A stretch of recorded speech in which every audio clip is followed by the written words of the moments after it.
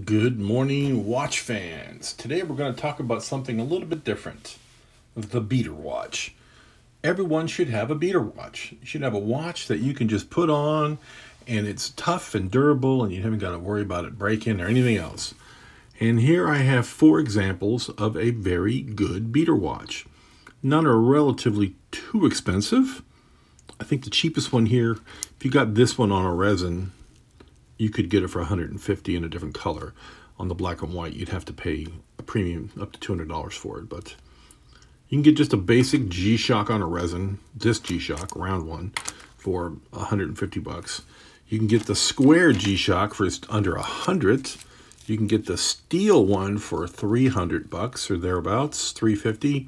You can make your own steel one like I did for well under $300.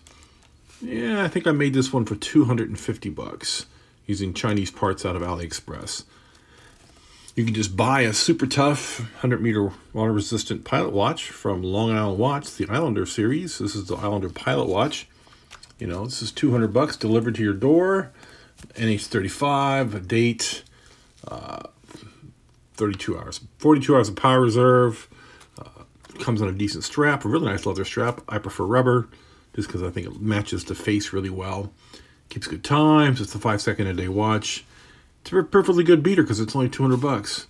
And of course, one of the all-time favorite dive beaters is the SKX. This is a seriously heavily modified SKX, but the seals are all Seiko. The movement is a Seiko movement. Everything about this is a Seiko watch. So really, it's just a cosmetic change. It has an NH35 movement, which is just an upgrade to the 7S movement. But really, it's all Seiko, 100% Seiko.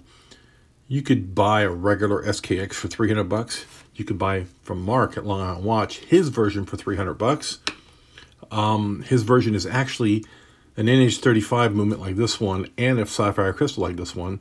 You know, you can build this watch like I did for $450. You can buy it from Mark for $300. Or you can just find your own SKX 007 on the interwebs for $300. I think the SKX is a great beater watch. It's proven watch. It's been around a long time, many years. People have beat the snot out of this thing. Take it really diving. They take it, you know, washing cars and playing baseball and everything else. It's a very good watch. For me personally, I think the perfect beater, the CO G-Shocks.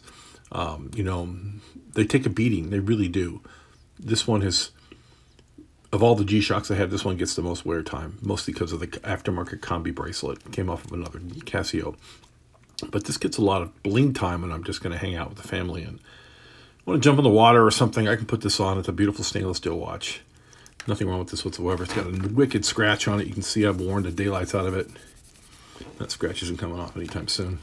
But again, these watches get worn. This is a $100 bracelet and case cover. It's not really a case, not really the case, man. It's the actual cover you snap in place and screw on with these little screws. So, you know, I have the original parts for it. I can return this back to a $100 Casio.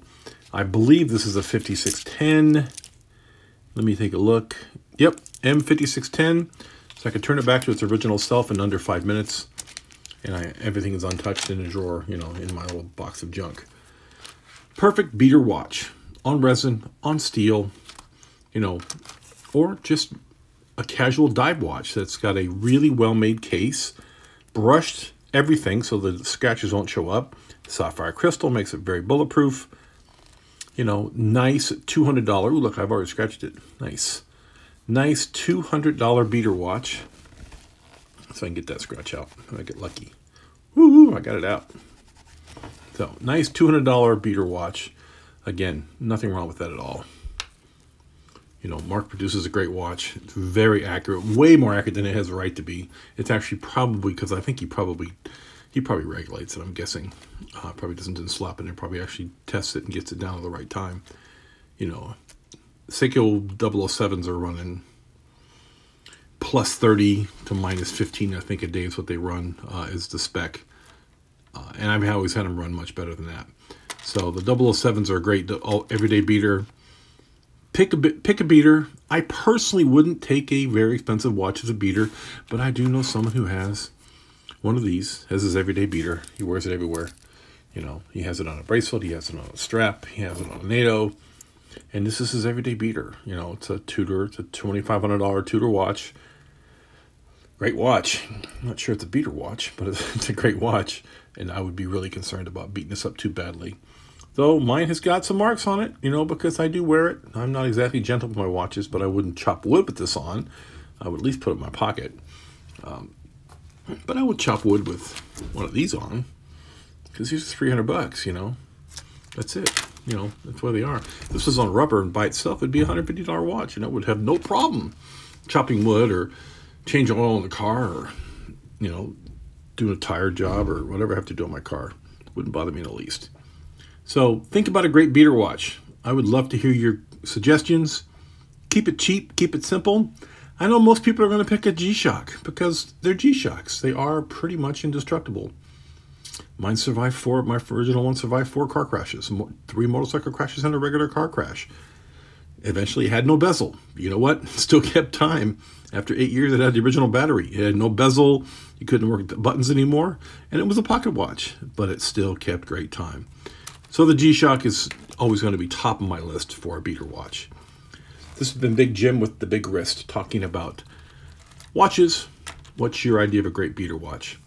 Have a great day, and I'll see you next time.